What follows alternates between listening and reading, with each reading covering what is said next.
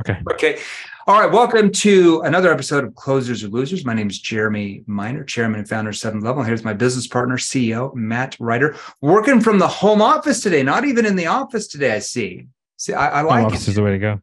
Your wife's happy, your kid's happy, you're at home working today. All right. So today we're going to talk about a subject that a lot of times we'll talk about subjects that just people hit us up in our Facebook groups or IG or, LinkedIn, maybe even YouTube. And we just kind of bring them here to you, what you want to know.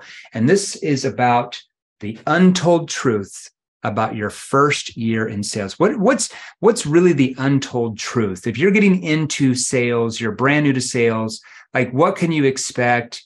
What's real? What's not real? Matt, I'm going to start off with you with that question. What's some of the things that you wish you would have known your first year in sales? And maybe everybody watching and listening to us can identify with what we're going to talk about.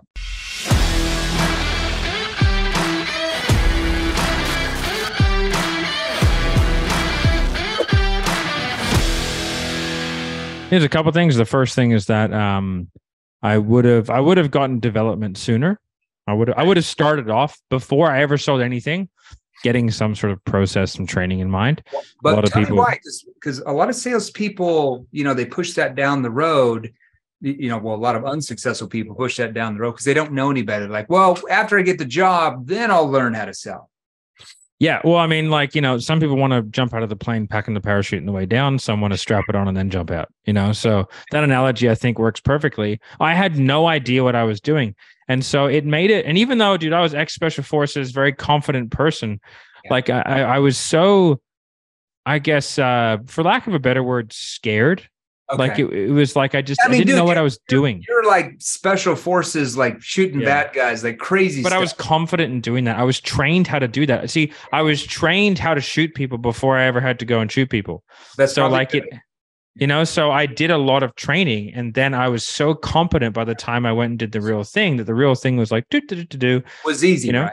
Yeah. I think that's a good analogy because, if you're a neurosurgeon, well, to get the jobs in neurosurgeon, you have to be trained first. You have to be able to know what to do when you get into the surgery. If you're in the military, you obviously want to know how to protect yourself and shoot the bad guys before you get out there in the battlefield. If you're in sales, you probably want to learn how to sell before you get on that first phone call so you actually succeed. Yeah. Keep going. Yeah. There is that. The other thing is I wouldn't have listened to the people who were like, no, this is different. Okay. Because having sold in a few different industries now, it's just the same. You're just talking to people. Yeah. There are obviously nuances and all that kind of stuff, but sales is sales is sales.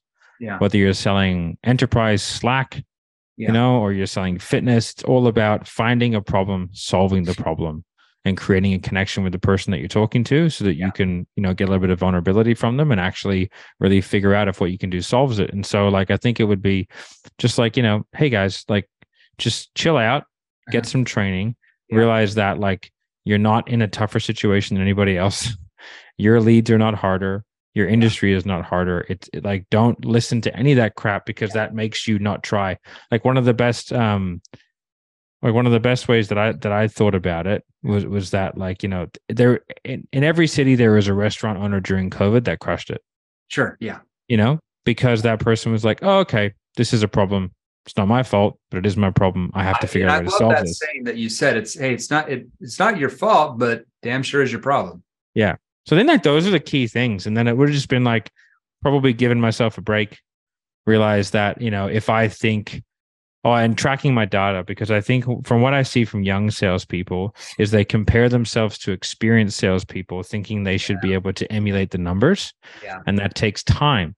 So if you think you should be able to close at 50%, then you're going to be constantly frustrated every time every other person says no. But in reality, you're probably more of a 10% person, and you should be happy when each person says yes.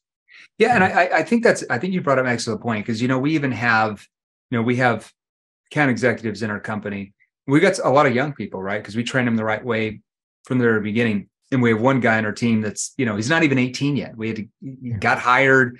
He's one of our clients, Inner Circle. His parents got him into our advanced Inner Circle. He made 20 something thousand last month, 25. He collected 260,000 in cash. Yeah, exactly. So, he'll always come up to me like, hey man, I'm only making 25 grand a month.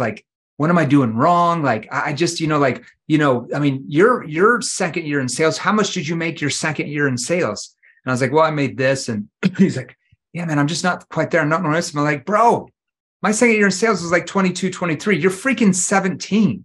Like you're 17 and you're on pace to make over 300,000 in commissions this year. Like you're doing awesome. Like what other 17-year-old kid is making 300 grand a year in commissions in a sales job? Like nobody's even in sales when they're 17, right? And so sometimes I think that's a good point is like, look, as you get older and as you get more skills and as you get more just experience, and the ins and outs just come to you that you can't have when you've only been in sales 1 or 2 years and you're really, really young. You're just not going to have the same experience as somebody that's been there 5, 10, 15, 20 plus years. Sometimes you just have to hear a lot of conversations. Yeah. And especially if you're young, you haven't had that many interactions with people compared to a 35-year-old. Yeah. So your ability to interpret people's tonality and their body language is just not as good inherently because you just haven't been there. Now you can be a freak, like, that kid's amazing at sales. Like he's incredible. But when he's 35, he'll be, whoa. He'll be making 4 times, 5 times what he's making now. For sure. Yeah, exactly. And and a lot of it is because like maybe even his skill set it will progress a lot better, but his will be incredible. Yeah, no, 100%. I think that's 100% right. A couple of things that Untold truth. Yeah, I can hear you. A couple of things that I would change. If I went back to my first year, I think probably one of the biggest things that I just learned by experience was not to take people's advice about selling that were not making a ton of money as a salesperson themselves. Yeah. I did that really bad my first year. The manager was like, you got to say this, you got to do this. And then it took me probably about 4 or 5 months of following that person's advice. And I started asking questions about how good they were at sales to find out they weren't even really that great at sales. They got promoted to being a manager because they were better at managing people. Yeah. And I'm like, oh, yeah. Maybe I shouldn't have taken his advice because he was a good salesperson, but he wasn't great. So sometimes when you first get into sales, like you don't know who to trust, right? Like you see this book in Barnes and Noble and you're like, oh my gosh, this book is so good. Like, oh my gosh, this guy is so awesome. And you don't realize that this guy in the book hasn't even sold anything for, I'm just making it up, 30 years. Well, things have changed, right? In 30 years, right? I didn't have social media. It's not that we didn't live in an information age like we do now 30 years ago. And so not just a random book. I'm not specializing in that author or anything, but sometimes you take advice from people who haven't sold for decades in some of these books. Yeah. Or people who sold in one industry, barely made 20 grand a month. And now they're a sales coach. I mean, that's really, really common. That's really common, right? So we know a few people actually. We know a few people that were on our staff that like one of the reasons why I really dug deep and I pushed really hard to get to become a 7-figure per year sales rep, like as a pure sales rep, not as a business owner, as a pure sales rep. He's talking about straight commissions. He's not talking about he sold $1 million. Like he made $1 million in commissions as a rep. Yeah. Is because like, as I was coming on to work with you, I was like, man, if I'm going to be a sales guy selling sales reps, or if I'm going to run a sales training company, like I better have been a pretty successful person in sales. Otherwise, like, what am I doing? Yeah. Because people that you train, they're because they're not going to learn everything you know. They just won't. Like I could train someone for 10 years straight and they are not going to know NEPQ like I know it. They just won't. Yeah. Right now, they might know it a different way or something like that, but they're not going to retain all the crooks and nannies and everything 100%. But if I can even help them get 50% of what I know, they can make over $1 million a year in commission. So in my mind, as a salesperson, like I had a 17-year sales career. I was in 4 different industries, 2 that were business to business, B2B, and 2 that were B2C. That's how I kind of know both like the ins and outs, right? Made a lot of money, obviously, millions of dollars a year in commissions. And if I looked back and I was like, if I look back at myself and said like, hey, after a year and a half of me being in sales, I'm going to start a sales training company, I wouldn't be here today. I would have bombed because I wouldn't have had the experience. I wouldn't have had the know-how to go outside of my industry that I was selling in to be able to train any industry that's ever around like I do now. So my first 10 years in sales, my best year was 200K. Yeah, exactly. Yeah. And so 10 years. If you're learning from a sales trainer that their best year was $200,000 or $250,000 a year, and you're only going to maybe attain half of what they know, well, you're going to make half of what they made. Right? Yeah. How are you going to make more? Yeah. It wasn't until I started working with you that I think like I was on track to make about 300. Yeah. Right. I was probably on track for 280, 300. Yeah. Because I was getting better. Yeah. And I was selling sort of more I was selling really, really low ticket for like a long time. Yeah. Very high volume, very low ticket. Yeah. 80K a year salary with a $22 per sale commission. Right. Yeah. Okay. Yeah. So, right. That was, and I had to hit a quota to get commission. So, that was like 10 years. Yeah. Right. Basically. And then from there, when I moved into a more expensive space, I started like, oh, well, that actually served me pretty well. I was on track to make sort of 250, 300. Then from there, I met you and I made 7 figures in a year. Yeah. But like, a lot of young sales guys, they go, yeah, no, but you made 7 figures. I was like, okay, if you did it twice as fast as me, would you be happy with that? Sweet. I was like, congratulations, you have 5 years. Yeah, exactly. You got some time. And that's what we see from a lot of our reps, and even reps that come into our training programs that are brand new. They're like, why am I not making 700,000 a year yet? Well, this is your first year in sales. There's things you haven't learned from us yet. It takes a while to acquire those type of skill sets. So if I would have went back, that's one thing I would have learned is like, hey, if I could have had a magic ball or like a genie, I rubbed a lamp and had 3 wishes. And I said, who are the top 3 people that I need to learn sales from to make X, Y, Z dollars? And they would have told me I would have not wasted so much time learning from people that weren't really that good. Even sales trainers in books behind me, I'd find out like, oh, they never even sold anything. They were just a professor. Oh, well, so the theory is good, but they never were in the trenches though. So like you can't fully understand it until you're in the trenches. You just can't, right? You can do data and studies and all that kind of stuff. And that helps before you get in the trenches and the ins and you just don't know the ins and outs. So that's one thing I would have changed. Another thing I would have changed if I thought about it is let's talk about the attitude that you had in your first year versus what you had in like year 5. Yeah. Well, I'd say the attitude I had in my first year was like, I didn't know what attitude was I supposed to have. And nobody really taught me what attitude I was supposed to have. I just kind of went with the crowd. I was like one of the sheep that just kind of went to the slaughter because everybody else everybody was walking to the slaughter. So I just kept walking around. So if I would have known like who to hang out with, like, the company that I with. What do you mean by that? What do you mean? Well, so like the first year that I was in sales, I got a, straight commission. I sold home security systems door to door. I was 21, 22. I was still in college. I was in my senior year, right in that range. And I think that company had maybe 250 reps because they'd only been around a couple of years. They had a couple hundred reps. And eventually, they went to have, thousands of reps as they've grown. Yeah. But it was just hanging around, other people that got hired that I kind of like had fun with, but didn't realize that maybe they weren't the best to hang out with because they weren't going to really train me the best. Right. Okay. So if I would have known like, oh, here's the top 3 salespeople, I just need to hang out with these 3 people all the time so I can learn what they do. That would have catapulted me much quicker than me having to like quite literally learn it on my own through trial and error. That's one thing. That makes total sense. For sure.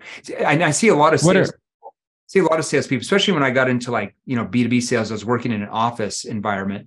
I would see a lot of the low performing or average salespeople. Most of the time they were in the break rooms or out in the hallway complaining to each other about how their leads were broke, had bad mindsets.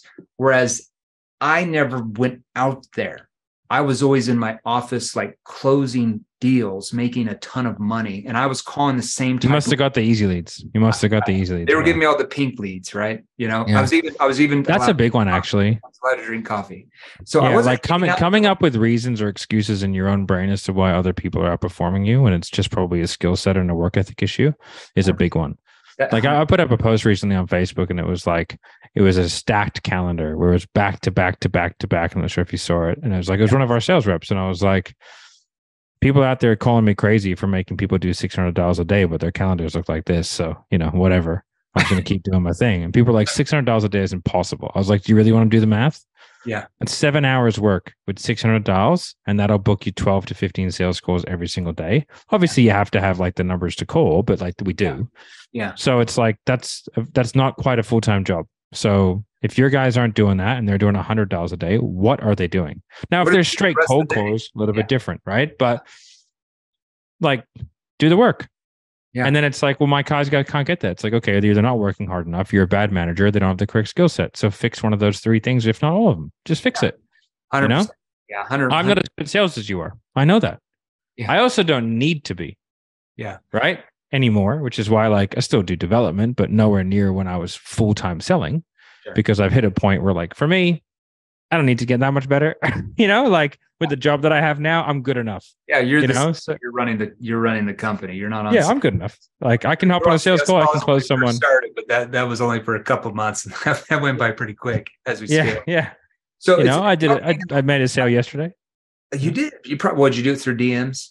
Yeah, sold NEPQ 2.0 for the DM messages, and they signed a B2B agreement or something for 7 years. Yeah, I did 17,000 once over DM. You did, didn't you? Paid in full, 17,000 payment link done over DM. Never hopped on a call. Need calls. There you go. I love it. Yeah. So I think you hit the head. It's like, especially when you're in your first year. So if you're listening to us right now, you're watching me and Matt. Be very careful who you associate yourself with, especially the first year as you're learning. Yep. You want to be around people who are really serious about their profession, that they are learning as well. They are wanting to improve. Even if they're already doing well, they're wanting to get better. That's who you want to learn from. Because when you go into the break room, you're like, hey, I just got this objection. The prospect says like, I need to pray about it. Like, what would you guys do? And they go around and they say, this is what I say. This is what I say. This is what I'd say. Then I'd be like, even if they weren't even doing as good as me, which nobody was, I'd be like, I'd sit there and analyze it and be like, if they changed that word and if they asked that second instead of first, and that was really good, but his tone was really off. So if I had more empathy when I said that, that was actually a really good response, but I'd probably ask it this way, and it'd give me ideas. And then boom, I just go in and be like, oh yeah, that's much easier to do that way. And I was even asking people who weren't doing as well, but I was seeing what they were doing. I was hearing what they're doing. And some of it was good, but just some of the words were off, or the way they asked it was off. But you got a little concept.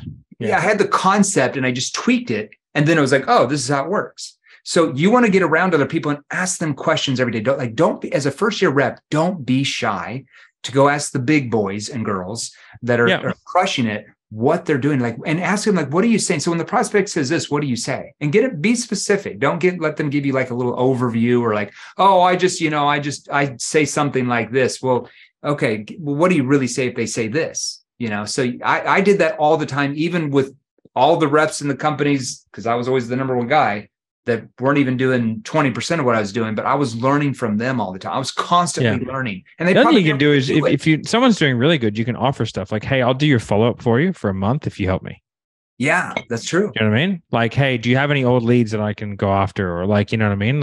And we can split the commission, but can you help me kind of design a structure that really that gets me better? And that's a good exchange of value.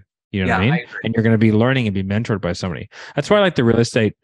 Real estate, I think, as an industry, is bad at sales. However, they have that side of things pretty well done, which is where they have that inbuilt mentoring of people who are doing well in the building of a team. You know what I mean? It's a little bit of an MLM, actually. Kind of is, yeah. Kind of like network marketing. Because it kind of goes down. You can go down a few layers. Yeah. Before we end here, what's one last thing you would change your first year if you thought about it, if you went back in time, what would you have done differently as well? Well, I think actually one of the things that I would keep the same is I would stay high volume. High volume. I wouldn't want to sell low volume, high ticket straight away.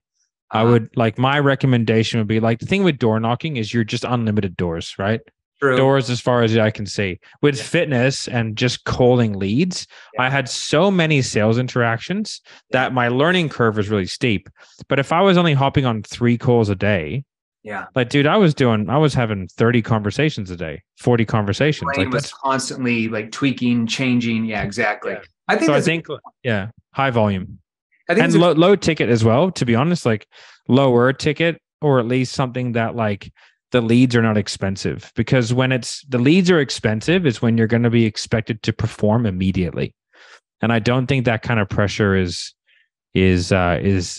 healthy for a new salesperson. Yeah. And that's like I said, that's why so many people come to us even before they get a sales job, and they come in and, get into 2.0 or advanced 3.0 or an IC because they want to acquire the skills. So when they go land the job a month later, they actually succeed the first week, the first month, instead of getting fired like, unsuccessful salespeople do, that think they're just going to learn it after they get the job, which is Here's a random question. Have you ever helped a lawyer do like a closing remarks or like an opening? An attorney doing an opening? Possibly. I don't know. I know we have attorneys in some of our training programs because I've seen their testimonials, but I don't know if like specifically we've ever trained like a law firm how to do that. There's interesting individual attorneys. What, you must have asked that for a reason. Oh, I was just thinking like, because I know we're working with a couple of law firms at the moment, but like more for like their like internal stuff and, being able to sell to, sort of more high level retainers and stuff like that. But I just was thinking, I was wondering if it would work in a courtroom. I'm sure we could come up with something. Yes. Yeah. The only industry we don't train right now is underwater basket weaving. So we're cracking it. I've got the marketing campaigns out. If anybody knows some contacts in the underwater basket weaving industry, it's the only industry we have not cracked and not trained yet. And where should they send these people to find out more about us if they're underwater we're basket we're gonna jump off here real quick. Do you guys want to start getting a little taste of what we're talking about here in the podcast? Because the podcast, we keep it basic, right? You want to start getting a little more hors d'oeuvres, a little bit more nibbles, right? Little nibbles. Just join one of our free Facebook groups. Go to salesrevolution.pro. Go to salesrevolution.pro. There'll be a link. Right when you join, check your DMs. We'll have somebody on our team, one of my stunt doubles or Matt's surrogates, message you over a free training called the NEPQ 101 mini course. We allow anybody from the podcast to go through that. And even it's a list of different NEPQ questions you can ask for different situations. We give that to you. Starter. A little appetizer. We give you the hors d'oeuvres here, and then you get a little appetizer. Give you like a little chicken nugget, not the 8-pack. We give you a little one, okay? And then Happy Meal. And not the happy meal, not the end. And then in the Facebook group, we go live in there 3 to 4 times a week, different Q&As, different trainings. And look, you want to start getting more advanced training than that, because those, freebies will help you some, but you're not going to like 10x your sales like our clients do. You just message us in there. And you can always learn more about our different training programs for your specific industry. All right. So salesrevolution.pro. Matt, thanks a lot. Go have fun with your family at their house. I'm going to get out of the office. I'll see you soon. Awesome. All right, guys. Bye. Hey guys, if you enjoyed these, here's another you can watch right over here.